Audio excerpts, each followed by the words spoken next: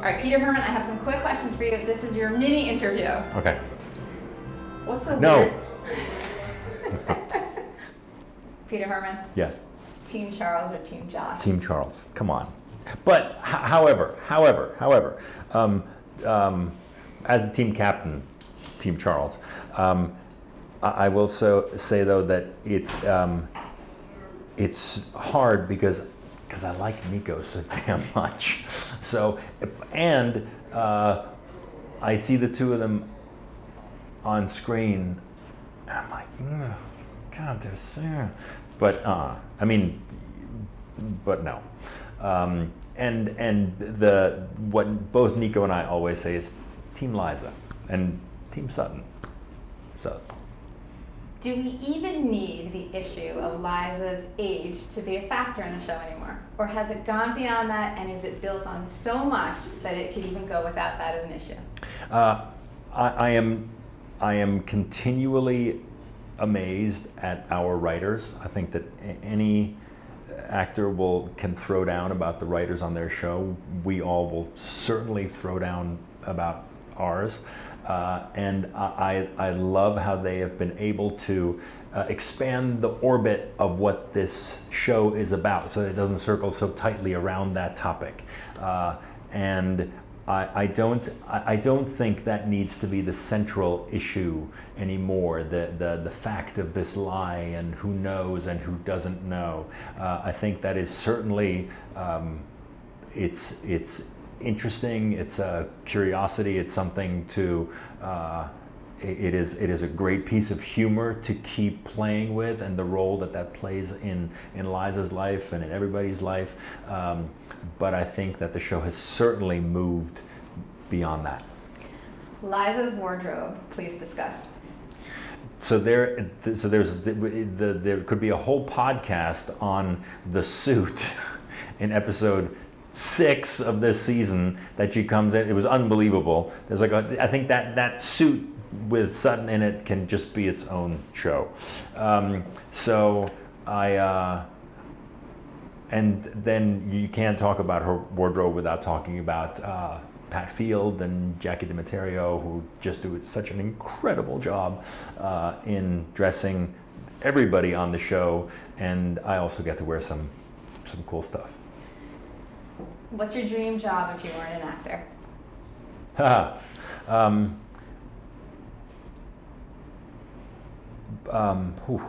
Possibly maybe a photographer. Possibly a photographer, and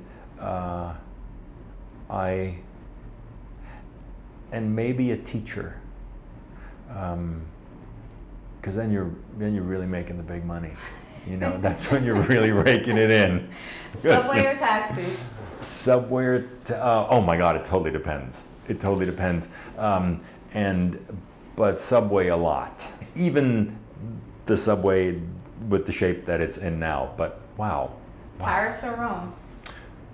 Paris. Theater or movies?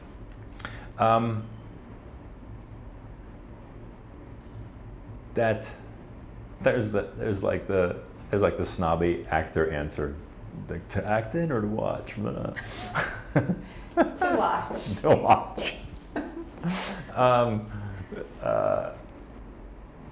It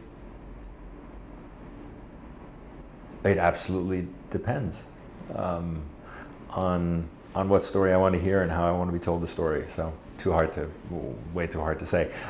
But I will say, for the experience of gathering with the tribe to hear a story told in the dark, I'll theater. Dogs or cats? Dogs. 3 actors you look up to? 3 actors I look up to: Judi Dench,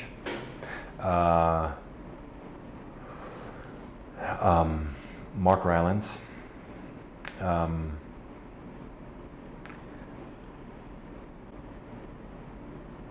and I think Lucille Ball. Freedom, and yeah. something people would never guess about your wife, who of course is Mariska Hargitay of Law and Order SVU. You know, something that that many people know this about her, but even those who know it and experience it for the first time themselves are slack-jawed, and happily slack-jawed, at how impossibly funny she is. I mean, like drop-dead funny, and so quick and nimble in her wit, that it is one of the great, deep, far-reaching, beautiful gifts in my life, to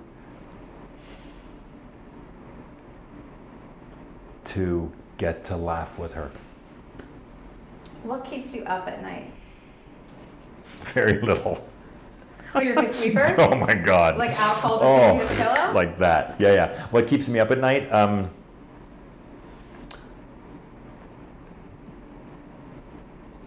Yeah, that makes it sound like very little. I have no problems. I have nothing to think about.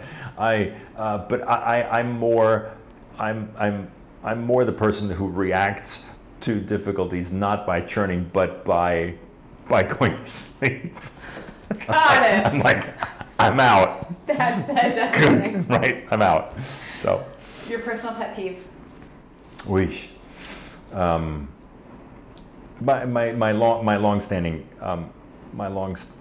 pet peeve. A lot of them have to do with the way that people speak. So the really long-running one is literally. Right, oh my God, that was literally hysterical. People mean figuratively, but they say literally. Or they put it in a place where there is no clarification of literally needed because they're not using a figurative expression. So you have somebody who says, right, like if you see someone on vacation, and you say, oh, I bumped into Bob, right? That means I saw Bob. But if you say, I literally bumped into Bob. He was coming around the corner and I was coming around the corner and we literally bumped into each other, right? So you're making a distinction between figurative language and literal language. See, I'm not getting worked up over this at all. But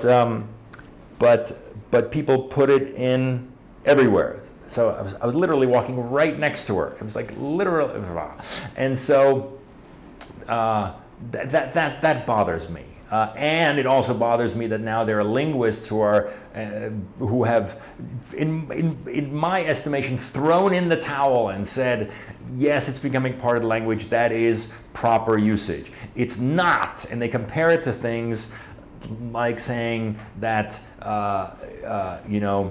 copy. Things become things. Oh, it's a language is a fungible, changeable thing. It's an organic thing. It changes, it grows. Yes, it does. But I take issue with having something that is erroneous usage then get accepted into the language because we all just got worn down by the number of times it's been used. So. Excellent. God, I now, this was a mini interview. But why should everybody tune into Really Famous Podcast to hear the longer extended version? So listen to the long extended 2.0 super deluxe mix of the Peter Hermann interview. You know why? Because you get to hear the interview skills of the great, the one and only Cara Mae Robinson, and she is a delight. So listen for her to see how it's done.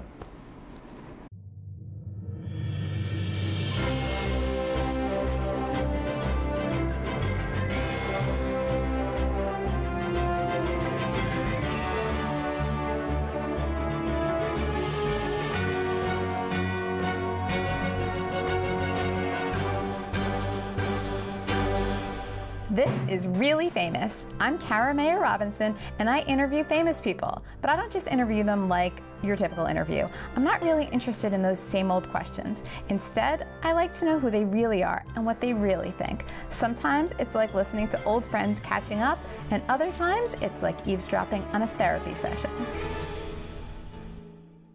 Beautiful. Guess what? You are done. Wow. This was Good stuff. long. Now we are actually lifelong friends. I know.